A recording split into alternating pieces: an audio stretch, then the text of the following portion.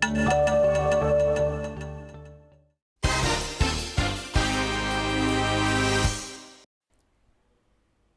only living stones, but stones of memory. The Museum of the Flagellation at the beginning of the Via Dolorosa contains artifacts of enormous historical and religious value, and for a short time it is open to the public. The Franciscan archeologist, Father Eugenio Alliata, has personally overseen the project and enthusiastically helps us to discover the museum.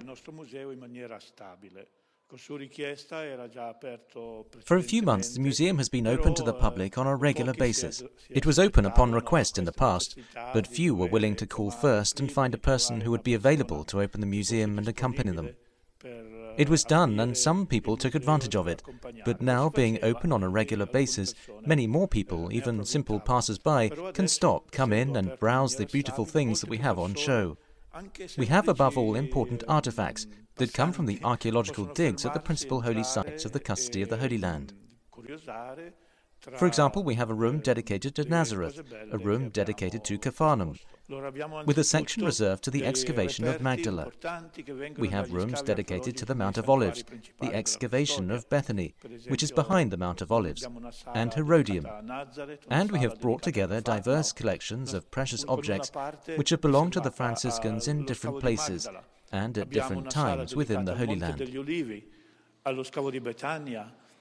Che si trova subito dietro il Monte degli Ulivi, all'Herodium, abbiamo poi una raccolta di collezioni differenti di oggetti preziosi che appartenevano ai francescani in diversi luoghi, in diversi conventi della Terra Santa. At the Flagellation Museum, which commemorates the location where Jesus was flogged, some volunteers have been cataloging artifacts.